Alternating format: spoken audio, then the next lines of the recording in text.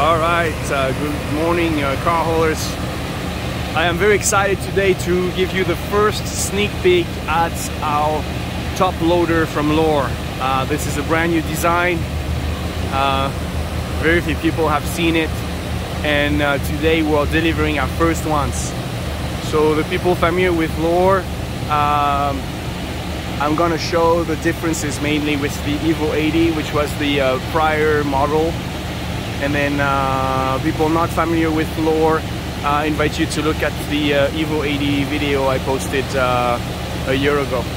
So let's get in. So first we're gonna look at the head rack.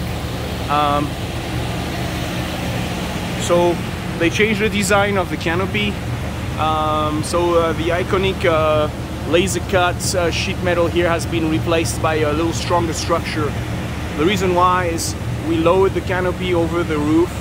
We're trying to get to gain as many inches as we can, and so we changed the whole structure for this 54-inch sleeper. We removed the sun visors on the trucks because our idea was to move that hinge, that pivot further back, which will allow us to lower the vehicle on top of the canopy further down without high centering it. And then obviously a really nice touch, all the safety posts have been wrapped in rubber, as well as the cable. So anything we can do to save, to avoid car damage. We have lightened up this structure and got a really minimalistic engineering design. All those structures have been calculated for tolerances by engineering, so we really don't leave any place for chance. Everything has math background in addition to field testing. We've lowered the valve bank right here to give us better access to the flippers. Very simple, just 3 levers, make it as simple as possible. And then same with the ladders over here. We made the ladders much more, we opened this whole area up, same, so you can strap easier. We still have this nice angled flipper, which allows you to get some more height, or to lose some height a little faster when you drive a vehicle over there. We have moved this ratchet from here to here, so it's out of the way of the tire of the vehicles, and then it also allowed us to have a steeper angle right here and to lower the height of this deck without having that speed ratchet right into it. The ratchets have been improved, so we went to 2 oval pieces right here. These are full pieces that have been welded together with this spacer. And the idea is to give a really nice opening for the straps and to remove any areas where we can cut into the strap. So it's gonna add to strap longevity. You can still open the ratchet, so you can put some heavy duty grease in there. Same to make it last longer, especially in harsh environments. And then we replace the push pin by a bolt on the other side. If you have a failure of this ratchet, you can order a kit, which you can keep in the truck with you. So you just replace the parts that need to be replaced, and you don't even have to wait for anyone to ship you anything. You can carry it with you at all time, and it takes no room. We're still using our modular pockets on the number 2. The number 2 is a little longer. We really designed this for you to put really big vehicles over there. Half tons, 3/4 tons. This is what you're going to be loading over here. You even have the option to have a half ton and an Explorer stacked together and be under 14 foot with this new design. Just to give you plenty of room for turning radius, easily 75-degree turning radius. And then we reduce this by about a foot compared to the Evo 80. So you can turn much easier without having to worry about clipping the car in front of the trailer. We move the legs on the outside, so it makes it much easier to reach your drop legs. Additional anchor posts right here. that you could use also if you need to hard tie something.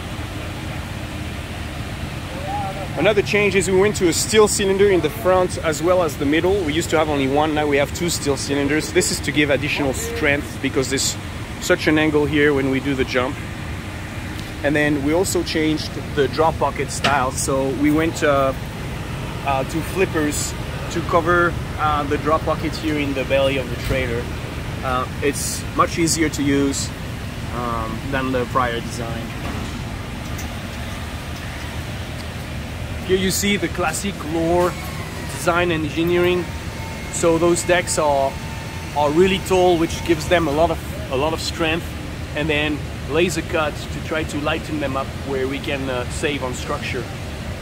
Maxima lights to give you plenty of light. Yes. And then valve banks. All those main cylinders have a bypass, so you're 2200 psi going up and only 300 psi going down. So that avoids damage for people who forget to unpin the decks. We're still passing all our hydraulics and electrics outside of the frame, so it makes it easy to change.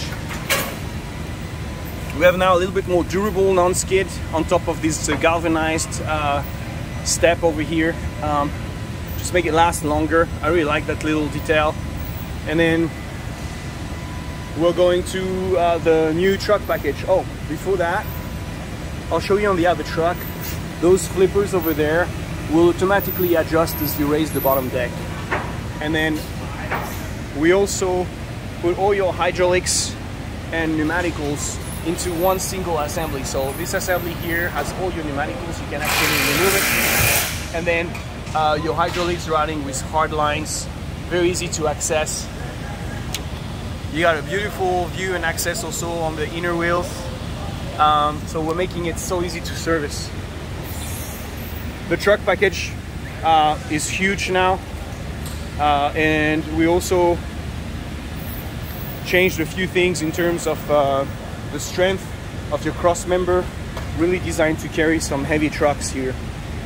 This is going to be working really hard. We've changed this system. Instead of having a little, a little pull handle, it's built into the ramp. Still have our tire inflation system. This is our top loader.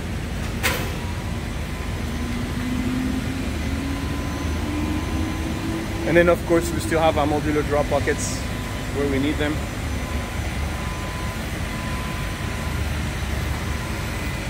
These posts over here, when you have dualies, it's nice to be able to remove the posts. They're very easy to remove.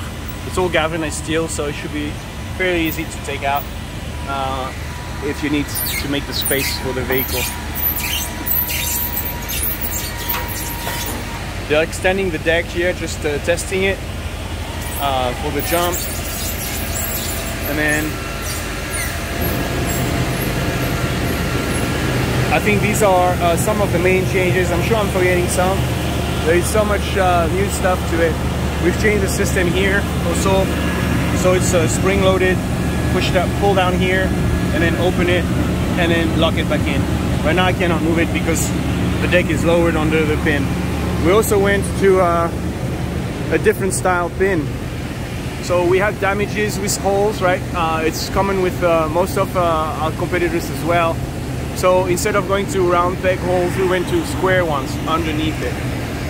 So we have a wider surface, which gives us more strength for vertical push. And then you can also replace or fix those in case they were damaged without any tools. Everything is just spring loaded. The whole idea behind this is reducing maintenance. So the galvanized steel, if you're going to be slip plating every 6 months, that's about $500 just in labor only every 6 months. I recommend in the north you slip plate more than that, but if that's all you're going to do, you can see the savings only with slip plating and the time saved. And now if you add that everything here is modular, it's another tremendous amount of saving in terms of downtime and cost to replace things. So I'm really proud of what they're doing here. We have wider drop pockets in the front. That's also think we open all the way to 24 inches now.